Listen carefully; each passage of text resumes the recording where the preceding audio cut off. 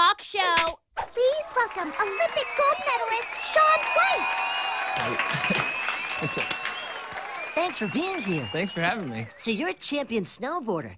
Does anyone else in your family board? They do. You know, I actually got started in my sport by the whole family doing it, even my parents.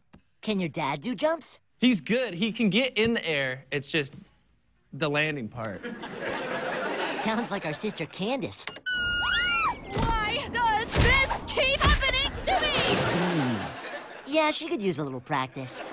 What does it feel like to catch air? You know, there's an amazing feeling when you do an air. You're not really going up anymore, but you're not coming down, and you're just kind of flying there.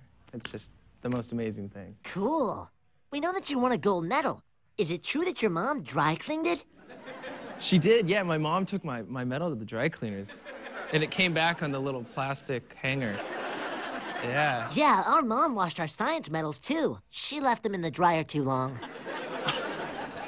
You do a lot of cool tricks. How do you name them? You know, it depends. I mean, sometimes I take a trick that's already existing that has a name and you kind of alter it, or you do something brand new and you get to name it yourself. You know, Ferb is an amazing boarder.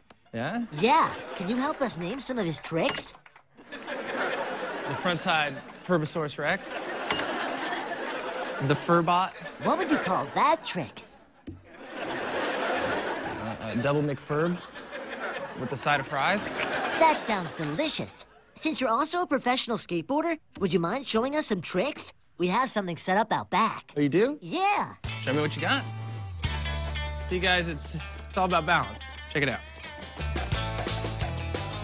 Does that mean you can balance on anything? Anything. You heard him, Ferb. Can you balance on a circus seal? How about a pool cue? A beach ball, on a cricket ball, on a Bobby's helmet, on a Bobby, on a horse. The Statue of Liberty. Wow, he really can balance on anything. Shaun White, everybody. Hey guys, what are you doing? Well, help here.